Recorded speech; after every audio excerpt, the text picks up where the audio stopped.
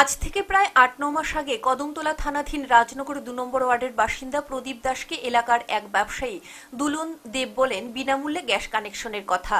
সেই কথা শুনে প্রদীপ দাসের স্ত্রীর মনে গ্যাসের সংযোগ নেওয়ার ইচ্ছা জাগে।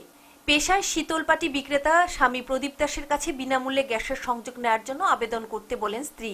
সেই মোতাবেক প্রদীপ দাস পঞ্চায়েতের মাধ্যমে গ্যাসের সংযোগ নেওয়ার জন্য আবেদন করেন স্ত্রীর নামে।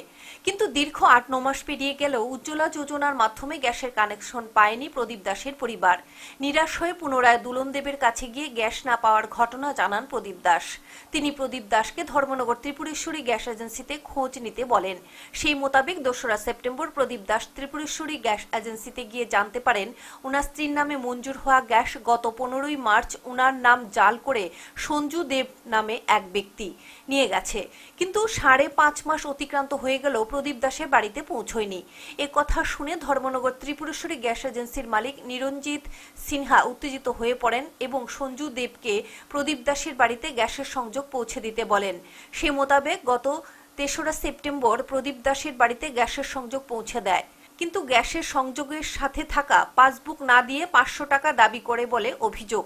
সেই কথা শুনে প্রদীপ দাস সংবাদ মাধ্যমের সাথে যোগাযোগ করেন। সংবাদ মাধ্যম থেকে গ্যাস এজেন্সির সাথে যোগাযোগ করা হয়, কিন্তু তারা সাফ জানিয়ে দেন গ্যাস সংযোগের জন্য কোনো টাকা দিতে হয় না।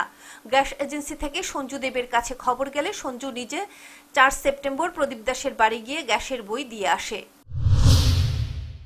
নাম্বার আছে, এই নাম্বারে তো আর ফোন ঢুকছে না, SMS গেছে, এই নাম্বারে নট রিচেবল দেখাইছে, তাই রয়েছে। কিন্তু এটা কেউ নিতে পারতো না, তাই নিয়ে নিতে লাগবে না কানেকশন। রেশন কার্ডে ইস্যু করে যায়, কারণ এক নামে ২-৩ জন থাকে তো, তাই তাই রেশন কার্ড। কালকে আর রেশন কার্ড ইস্যু করছি না, কারণ আমরা মালিককে ফোন করে কইছে কানেকশনটা তাই দেওয়ার লাগে। এবার ভদ্রলোক আইছিল, রেশন কার্ড আনছিল, আধার নিয়ে আমি মালিককে কইল এটা কারণ মালিককে কইল বলতে তারা মালিকের কাছে গেছিল বুঝলি। মালিক আমার কইছে এতদিন স্যার আপনি জানাইছেন এজেন্সিতে? হ্যাঁ জানাইছি, লিখিতভাবে জানাইছেন? লিখিত না মুখিভাবে জানাইছি। আচ্ছা, গ্যাসের কানেকশন তো কালকে দিচ্ছেন সব, তাইলে বইটা আজকে কে লিখে দিলা? কালকে দেওয়া হয়েছে। কালকে বলবো তো আমার ইস্কালা যে দিছিল তার কাছে রয়ে গেছিল। তারা আবার কইছিল যে আবার ওই বদলুকে আবার গ্যাস যখন শেষ হইব আবার নিয়ে দেওয়া হবে। জানা যায় দীর্ঘ বাম আমল থেকে নেতাদের ধরে অবৈধভাবে গ্যাসের ব্যবসা করে আসছে সঞ্জু দেব। রাজ্যে সরকার পরিবর্তনের পর রং পাল্টিয়ে শাসক দলে নাম উঠিয়ে দিব্যি গ্যাসের ব্যবসা করে যাচ্ছে সে। গরিব মানুষের নামে উজ্জ্বলা যোজনার গ্যাস সংযোগ নিয়ে বাজারে বিক্রি করছে এই গ্যাস ব্যবসায়ী বলে অভিযোগ উঠছে। তার ফলে কেন্দ্র ও রাজ্য সরকারের ছবি গরিব মানুষদের মধ্যে খারাপ হচ্ছে, কিন্তু কারো কোনো হেলদোল নেই।